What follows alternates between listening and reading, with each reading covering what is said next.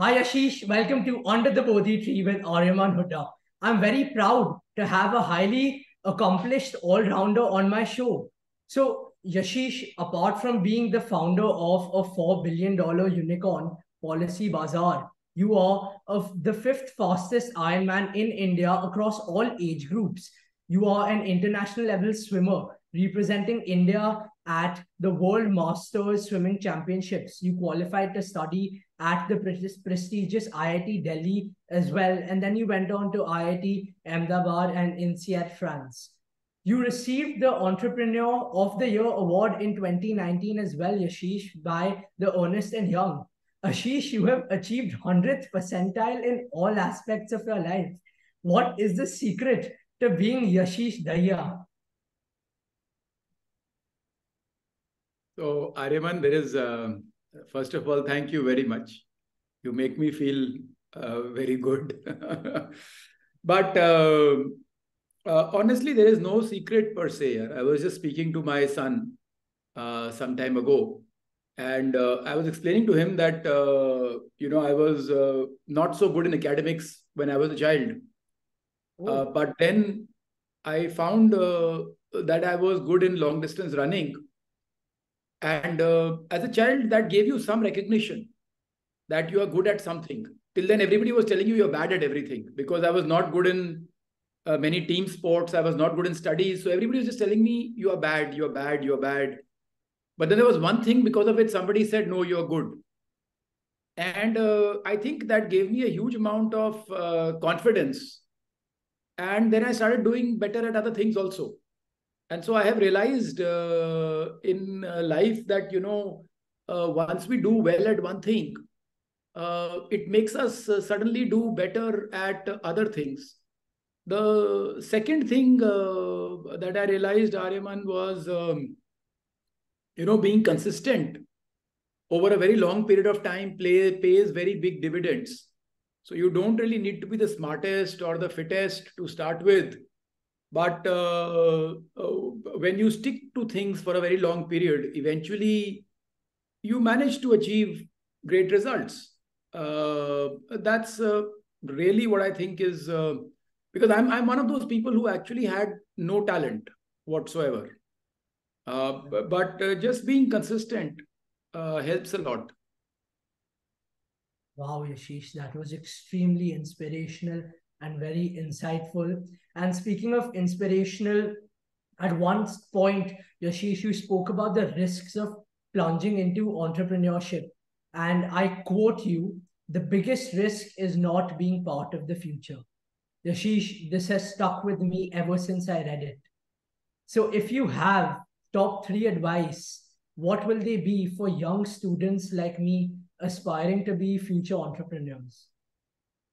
Yeah, I think one should not become an entrepreneur for some romantic objective or romantic goal.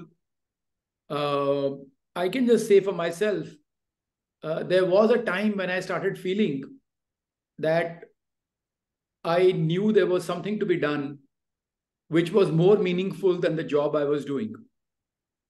And when that time arose, for me, the risk became much higher that I do not do that thing. Because what is risk? Risk is basically, your probability of a bad outcome.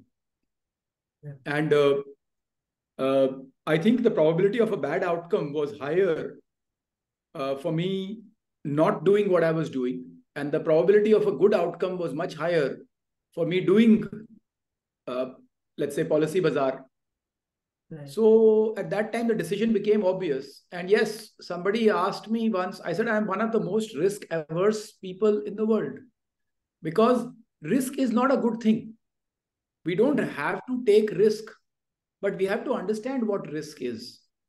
Uh, Risk is there in life every day, and not taking the right step creates the biggest risk because it creates lethargy, it creates incompetence, and eventually it creates failure. It is just, it may not be instant. So sometimes what we mistake for lack of risk is sometimes we confuse risk with instant gratification. Right. कि आज क्या मिला? What did I get today? And sometimes taking the right steps are actually risk reducing, not risk enhancing. So I think, I don't know if I'm making sense on that. What I'm trying to say is many a times an entrepreneurship route is not a risky route. It could actually be a lower risk route because you may be so sure of what the future holds that not being part of that is a bigger risk. Today, when I look back at the last 15 years, not having done PolicyBazaar would have been a very, very bad decision. Yeah. Absolutely. Right. That's very, I'm in awe right now, Yashish, listening to your story and how, this is what I actually perceived of a leader, a person who takes risks. But you just taught me something which I haven't learned till now about the difference between risk and calculated risk or the Let me explain what I mean. Suppose there is a bunch of bees. What would taking risk be? You go take a stick and you break the beehive. Right. That is called taking risk because the outcome has a very high likelihood of being bad. Right. And it is bravado if you believe you will be able to outrun all the bees. Right. So I think bravado and risk can go together. Yeah. Now, what is lack of risk?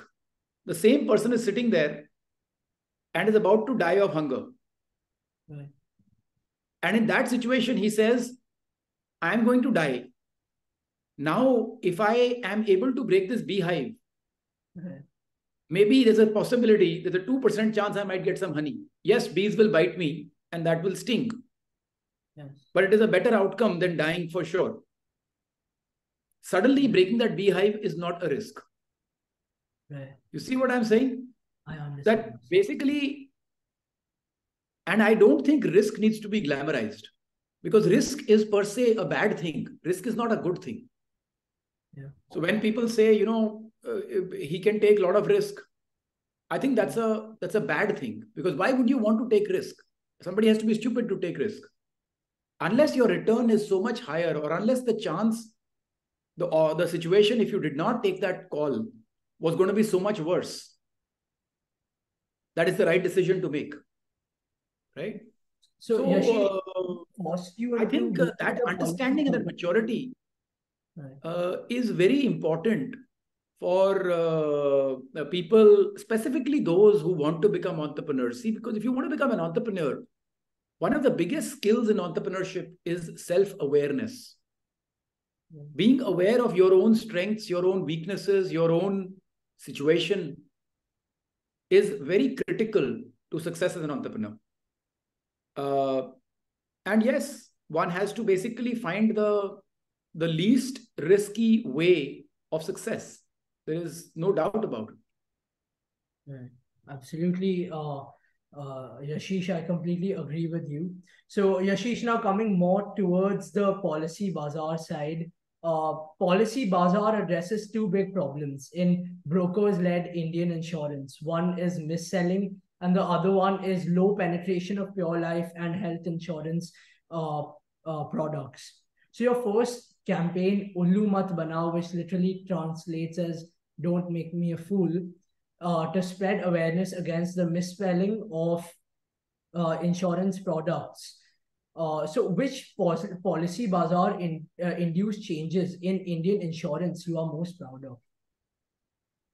I think the most important part that we did was we have spoken about term insurance, or rather protection against death, disease, and disability. These are very serious issues, and the middle class needed that protection.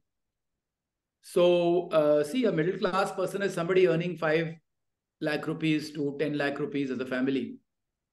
If the earning member dies, who is going to pay for the school fees? And who's going to pay for the house rent? I think that is something that we spent a lot of time educating the people about. We are very proud that today, at least, most people are aware that you have to protect against death, disease, and disability. Life insurance is not investing in plans which will give you a return over 30 years. That is investment. Life insurance is when somebody dies, their family gets a lot of money so that they don't have financial difficulty. If somebody falls ill, their hospital bills are settled. I think that being insurance is very important. I know it sounds very basic, but even that basic understanding did not exist 15 years ago. So, and I think I wanted to point out, Aryaman, there are two things that we wanted to do and which we think are necessary in selling life insurance. And they're both related to trust. See, insurance is a subject of uber trust. What that means is the seller must explain every part of the policy in fine detail. Otherwise, it could be misunderstood. And the second is the customer must declare their situation fully and completely. Otherwise, there can be a misunderstanding of the risk. So if somebody has diabetes but says they don't have diabetes, if somebody has a cataract developing but says they don't have cataract, then it is a problem. Because the pricing for the two are very different. See, if you at a very broad level appreciate, about a third of people in India have some chronic disease or the other. And this one third will typically account for about 75 to 80% of healthcare costs in the country. Okay. So now if you do the math, let's say there are 100 people in the country, 70 people are costing you 20 rupees total, and 30 people are costing you 80 rupees. There's a very big difference. Now, if all you have is the people who have a chronic disease buying insurance, then your price will be very high. Yeah. So it's very important to get the right declaration. Yeah. And that is where PolicyBazaar played a big role in getting the right declarations from consumers, but at the same time, making sure consumers understood the product very well. So that,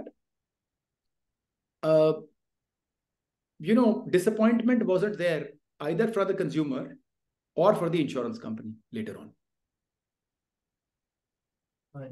So that's excellent, Yashish. Now, moving on to India, you yourself as a company has seen how India has emerged as the third largest ecosystem for startups globally, with over 9,900 registered startups across 670 districts of the country. And it also has 108 unicorns, which are valued at $340 billion. So, Yashish, do you feel we are doing enough as a country, or something can be improved so that we go beyond like the top two, which are US and China? I think it is high time. See, if we have to take a 20-year view, we as an economy will probably be 10 times the size of our current economy, maybe 6 times. Now, what that means is there will be new players, new ways of doing business, which will change and replicate the current ways of doing business.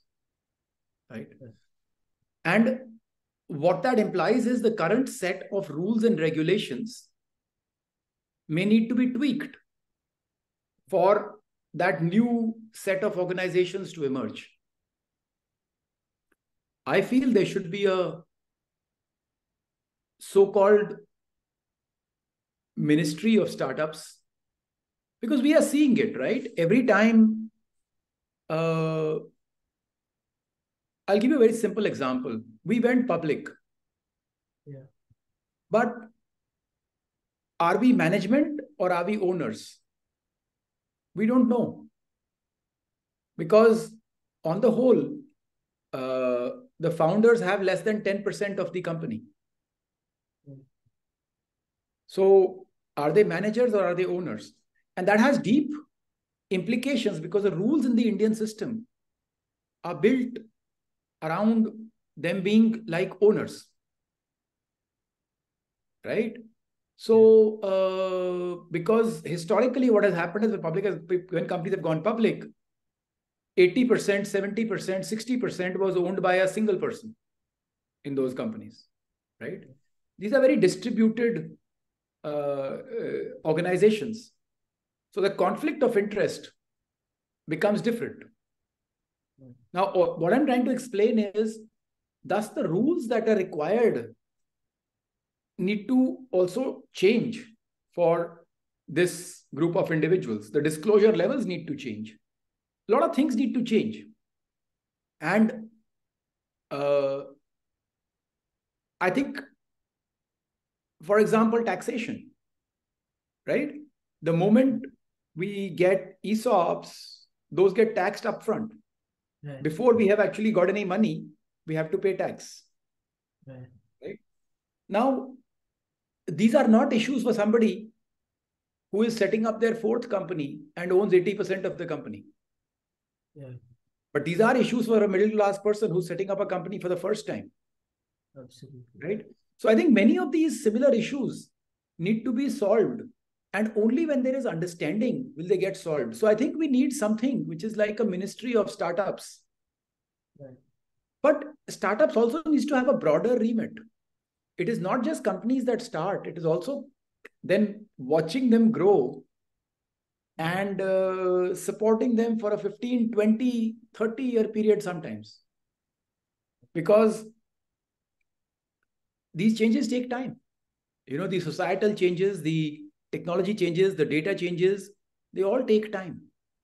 Yeah. And I think that's one of the biggest issues, that many of the startups don't have enough voice, because, you know, we're not traditional business people. So we don't know how to connect, communicate with government very well. So we usually get stuck on those points. And I'm talking not just for myself, I'm talking about the entire startup ecosystem. Right. Wow, that's very insightful, Yashish. Now, what is your vision for the online financial marketplace? See, financial products are not physical. They are virtual by nature. Right. And thus, they would largely be very conducive for online transactions. And that is the reason I believe, more and more of finance will happen digitally. Because I don't think the meetings add value. They, in fact, take away from the value. What the consumer wants is empowerment, not too much intermediation. And I think we have to build tools and technologies to empower the consumer, and the consumers will be able to handle, just like people handle their online banking now. Right. You know, why do I need to visit a bank to manage my bank accounts? Earlier, if you remember, we used to, you may not remember, but we used to go to banks, fill up check forms, make demand drafts. I don't remember doing that now for a very long time. So it's becoming more convenient. Yeah. See, I don't know why an insurance policy needs to be physical. Right. When digital is the right way to store it and store it forever. Absolutely, Yashish. So, Yashish, that was absolutely amazing from your end, and thank you so much for an insightful interview. Now we are at a this or that segment of our interview. Okay. So, Yashish, work for a startup or a corporation? I would prefer to work for a startup, and I would also advise young people like my own children who are now in college to try and work for a startup as much as possible. They will learn much more. Yes, they may not have job security, but job security is overrated. Remember, your job security is only as much as your notice period. Right. So, and sometimes not even that. So I think job security is overrated. I would certainly say learn, because the country is changing, the world is changing, and the dynamism of startups is much higher than what corporates can manage. So why do you want to carry the burden of the older generation? Absolutely. Because in a corporate, you are carrying the burden of the older generation. Yeah. That's great. Yeah. So tea, coffee, or smoothie, Yashish? I'm a coffee person, but I don't mind smoothies. But yeah, I'm not a tea person. Right. Walk to work or drive to work? Walk to work any day would be better. It's not possible all the time. I wish you Yeah. had added cycle to work, because I used Yeah. to cycle to work very regularly. I mean, you're an Ironman, so 180 kilometers of cycling. So I get it. Yeah. Yeah, So, but I like the independence of running or cycling, or walking. right. So this is interesting, Yashish. Win an Olympic medal or a Nobel Prize? Olympic medal. One wish today or three in 10 years? One today. And now, since you are wearing that Puma running jersey, I think this is a perfect question for you. Go for an early morning run with Usain Bolt or Kipchoge. Kipchoge. Be able to fly or run on water. Be able to fly. That's great, Ashish. Thank you so much for your time. It was a pleasure interviewing you. Thank you very much, Aryaman, and it was a pleasure speaking with you. I really like your positivity. Thank you.